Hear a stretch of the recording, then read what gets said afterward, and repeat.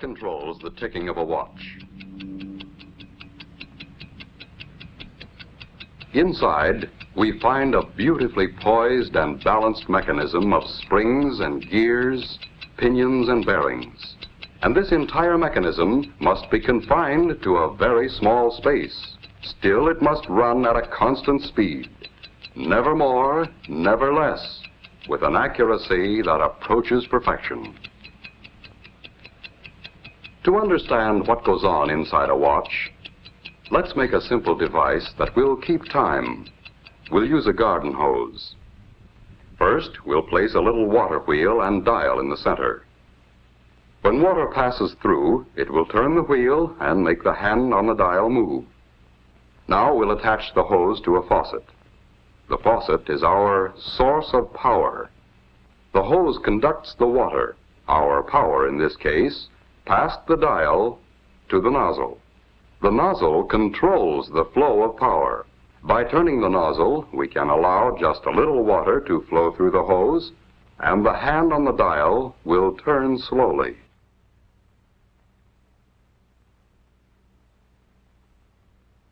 By opening the nozzle wider, we allow a heavy stream of water to flow through the hose, and the hand on the dial turns faster. If our source of power, the water pressure, remained constant, and if we could adjust the nozzle carefully enough, we would have a timepiece that would keep accurate time. Here, in a greatly simplified form, we have the 4 elements needed in every timepiece: a source of energy or power, a means of transmitting power, a dial to record the flow of power, and a way to control the power. Now let's see what these 4 elements are like in our watch.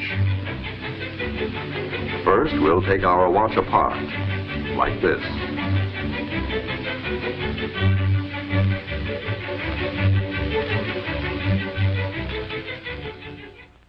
We'll begin with this part, the mainspring and barrel assembly.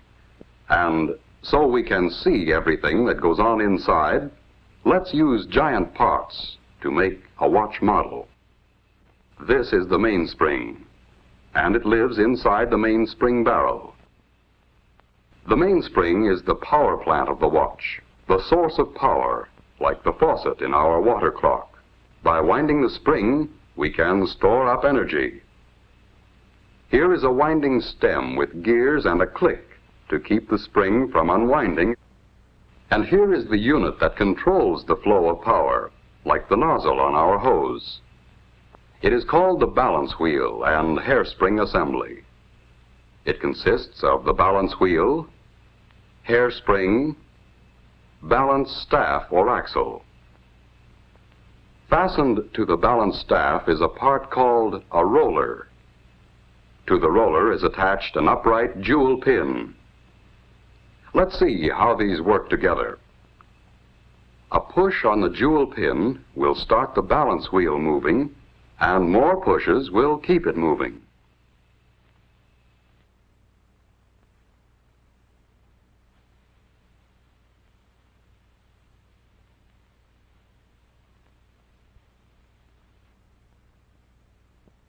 To do this job of pushing, we need this odd anchor-shaped lever called a pallet. It can be mounted so that when we move the pallet back and forth, we can apply a series of impulses to the jewel pin to keep the balance wheel in motion. Now to the pallet crossarm, we add a pallet jewel, shaped like this. Here is a wheel called an escape wheel, with teeth on it so shaped that they will push the pallet jewel and jog the balance wheel into motion.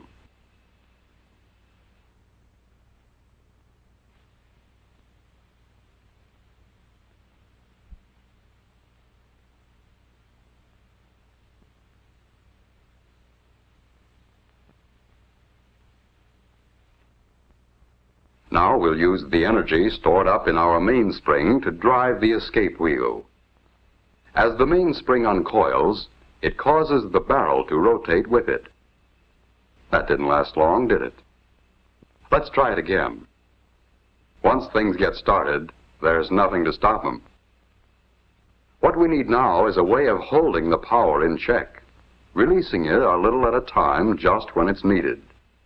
Another pallet jewel at the other end of the pallet crossarm will do the trick.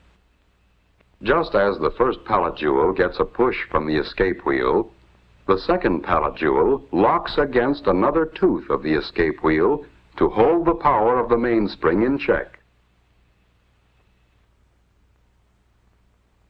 But the balance wheel keeps swinging, and the jewel pin moves the fork end of the pallet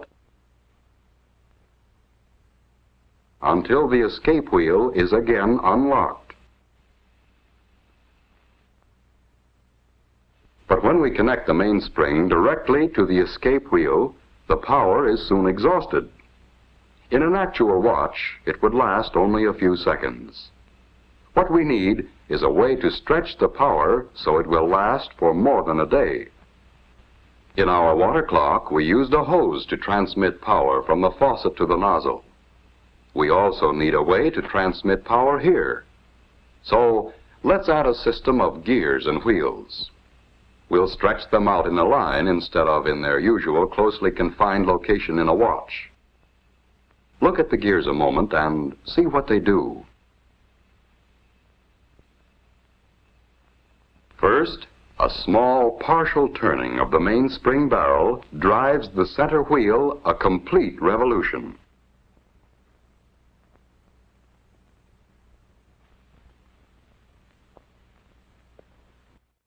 A partial revolution of the center wheel drives the third wheel a complete revolution.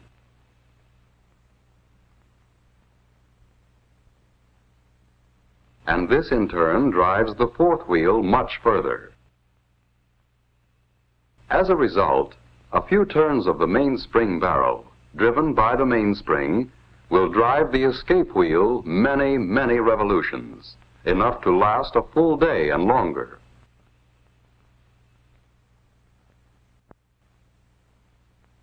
What we have now is a complete model watch train. Through the gears, the mainspring drives the escape wheel. The escape wheel teeth push first on one pallet jewel and then the other. The pallet fork nudges the jewel pin on the balance wheel to keep it moving. The swinging balance wheel on its return trip moves the pallet fork. This unlocks the escape wheel to release a little more energy from the mainspring.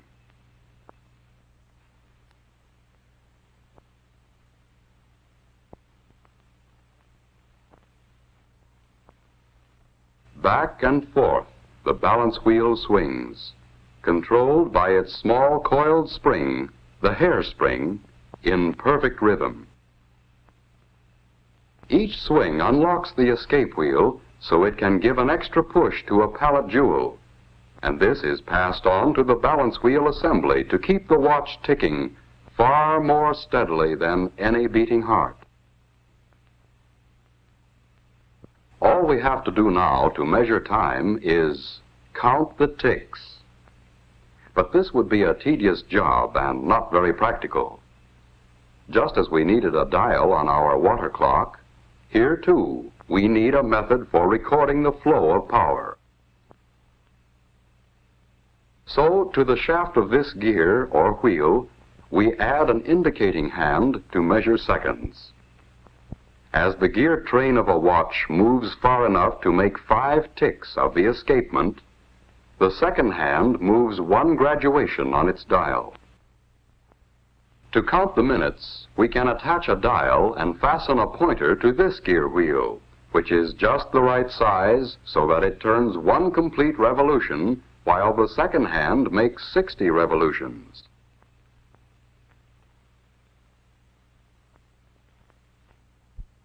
And to count the hours, we can have another pointer geared just so, to move 1 complete revolution every 12 hours. The second hand makes a complete revolution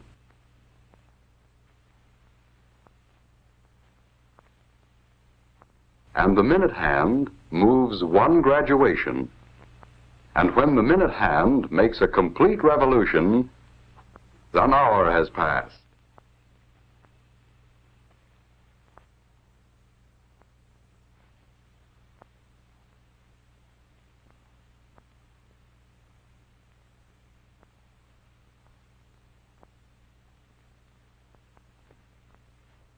Now we can tell what time it is. But a gear train all strung out like this is a long way from an actual watch. Let's let our model do a bit of rearranging all by itself.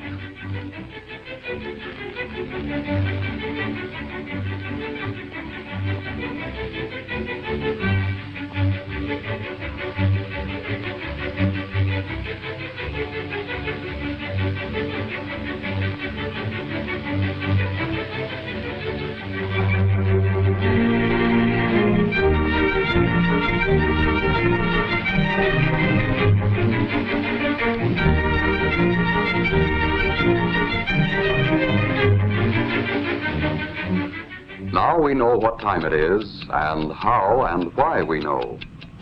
A fine watch itself is, of course, a compact precision mechanism with parts miraculously small and fashioned by craftsmen with incredible accuracy.